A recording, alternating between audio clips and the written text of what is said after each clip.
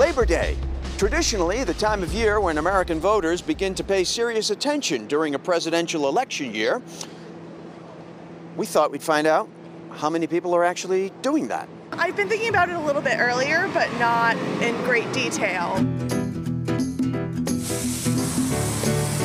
think the more it picks up, the more I start to pay attention. Yeah. Definitely still shopping. Yeah. I haven't paid attention to one particular candidate as of yet. I'm waiting to see until it dies down more rather than get excited for someone who's then not going to make it past. So you mean as the field is whittled down more? Yeah, once it gets smaller and there's less people. I pay attention. I think it's fascinating, our politics today. I'm you? going to tell you something. Trump's going to win. I have second thoughts about everything. Sorry. It's the way I negotiate. Do you feel like you already have a candidate or two in mind, or one, or are you still very much kind of shopping? I think being from Massachusetts, I'm definitely team Warren for sure. I like Elizabeth Warren a lot. I don't think she has a very good chance, though. Unfortunately, I think some of the good guys are going to be weeded out. And gals? And gals. Personally, I really like Cory Booker, but all subject to the debates, and as information comes in and all that, I wouldn't say I'm sold a specific way.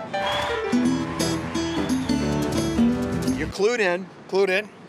Locked in. Locked in. Got your vote all ready to go.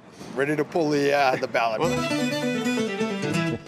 He's ready to pull the ballot already, but it's a few months before that. Oh, really? Time for the Sunday OTR Roundtable, and join me as Democratic political analyst Mary Ann Marsh and Republican political analyst Andrew Goodrich. This isn't the Labor Day that people start focusing on. It's next Labor Day when people start focusing, Well, no, more right? people are paying attention than you think. Oh, okay. Yeah. Very good. All right, so let's start with, paying attention. Let's start with the potential Joe Kennedy, Ed Markey Senate race. That's item one. Kennedy sure looking and sounding like he is up for it and going to jump into it, and Markey showing no signs of backing down. Andrew, let me start with you. What's going to happen here? So I certainly think that Markey is, you can see he's running scared, and he's starting to become a little bit unhinged. You even saw some of his staff doing personal attacks on Kennedy. So I think there's going to be more overreaction from his side, and I think Kennedy's going to kind of wait it out to see if there's a time to jump in. There seems, I don't want to judge tone, but there seems to be a tone to Ed Markey's response to Joe Kennedy might get into the race. Well, it's because he's scared, to Andrew's point. I mean, the fact is, there's no question, Joe Kennedy's in this race. Let's be clear. It'll be formal, in a couple weeks in September, but he is in. And now the question is, does Ed Markey stay in? I think it'll be an epic battle while both of them are in. But remember, in 1984, Ed Markey bailed on a Senate race, went back to his congressional seat, and he didn't last it. I think the big challenge for Ed Markey is when you talk about the fact you've been in Congress for 40 years and you're still working on some of the same issues, how is that going to work in the age of Trump when everyone's hair's on fire and you can't do too much to change things? The question that I hear frequently is if Joe Kennedy gets in, will there be a Kennedy-Markey primary fight in next year? In other words, will Ed Markey just say, no, I'm not going to participate in the primary? It would not surprise me if Ed Markey just served out his term. He says otherwise today, but I think the reality of this race when Joe gets in is going to be a lot tougher than he thinks. Yeah, no, I totally agree. I think Markey's going to be looking at the numbers and saying, well, let's just roll the dice and take a knee here. That first public poll that comes out will tell you everything. Okay, well, speaking of numbers and whatever, the ABC News Democratic presidential debate will be a one-night affair. It'll be 10 candidates on the stage together. So that means for the first time we'll see Elizabeth Warren on the same stage as the frontrunner Joe Biden. The lower polling Democrats who qualified getting perhaps their last best chance to make an impression. Andrew, how big is this an opportunity for Senator Warren with Joe Biden right next to her? Right. I still think that for her, Biden just oozes likability, and she still kind of reeks of elitism. So if she can kind of show more of that likability, it's going to be a really big opportunity for her. But I think she still needs to go after some of the Bernie Sanders voters and start saying, hey, I am the electable Bernie Sanders candidate. She's battled with Sanders before in this Democratic debate forum before. And she's done with him. I mean, frankly, she's gotten all the Sanders voters she's going to get. The only person between Elizabeth Warren and the Democratic nomination is Joe Biden, and I don't expect him to stop her. Elizabeth Warren will win the Democratic nomination. And the chance she has in this debate is to show the contrast between her and Biden and show a sharp contrast without the sharp elbows. Biden wants to be sort of a moderate, incrementalist, go back to the way things were.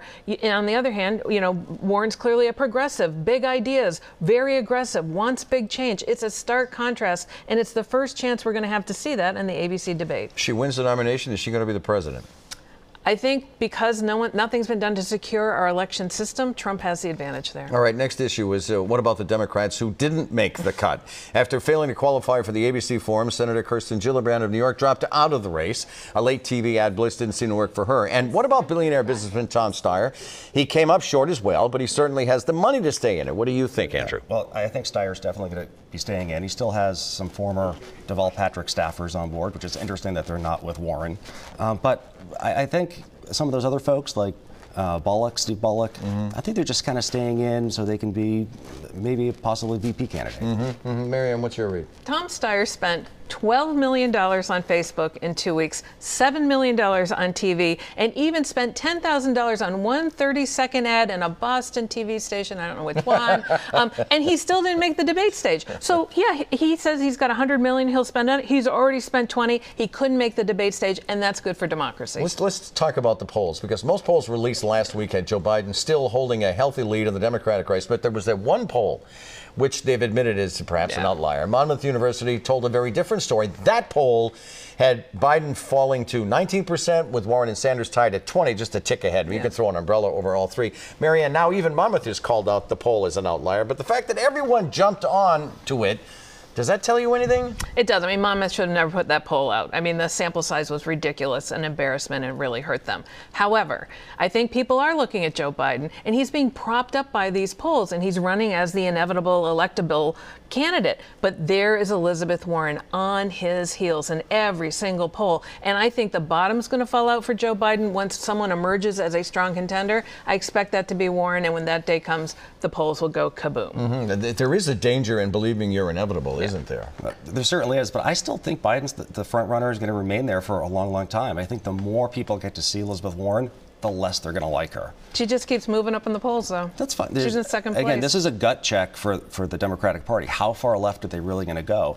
And, you know, maybe on the two coasts where we're a bit more to the left, you know, maybe she's going to have that support, but I think Biden is going to be strong right through the end. There's a reason this is his third try to run for president. We continue on the record. Stay with us.